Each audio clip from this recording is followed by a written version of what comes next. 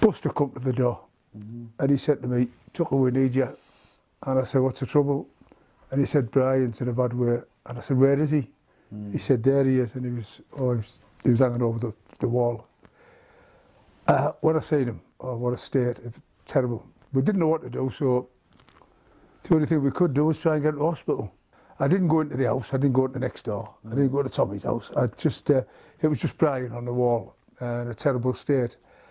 So I got the car out, put all the blankets over the seats and everything, and then got him in the car. To this day, I honestly thought he was dead.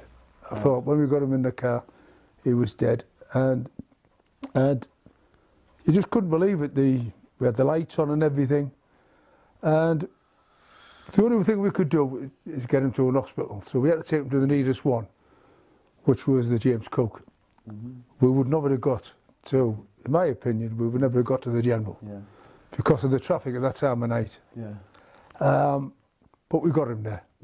As luck happened, the porter on duty knew me, and the exact words I said was, "Problems." And he said, "Tucker, it's Brian." I said, "Yes, it is, it's Brian." We got him into a wheelchair. We don't know, by this time there was 4 of us getting him into the wheelchair, because you know he was a big guy.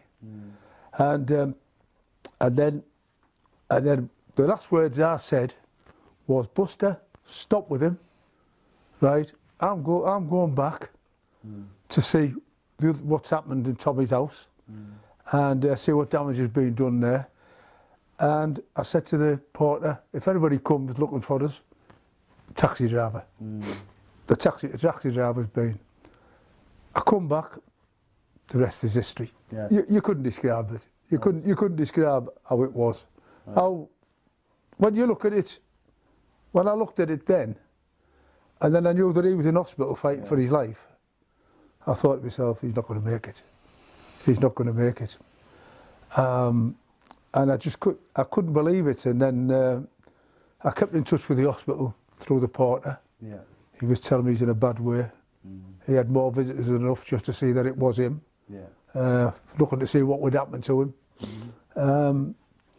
The thing was, when we known Brian as well as I did, it was a friend. So I would have done anything to anybody, but he was also a friend of mine. We'd also been here and there together.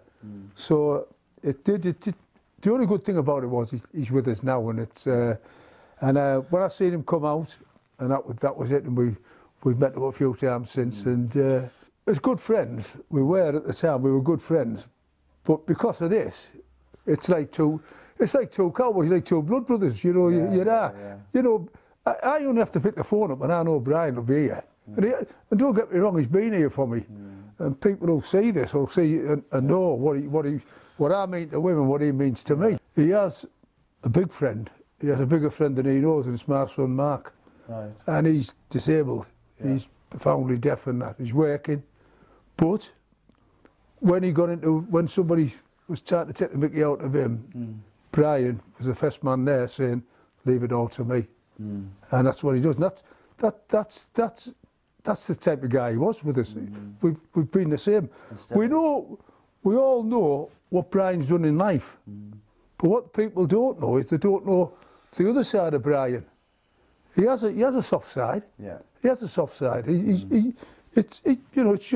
It's unusual, but people look at, when you mention Brian Cockerill's name, they look at this, that, and the other, and what went on next door. But then when I'm sat there in the pub, I can give a different side of the story. I can give the soft side of Brian.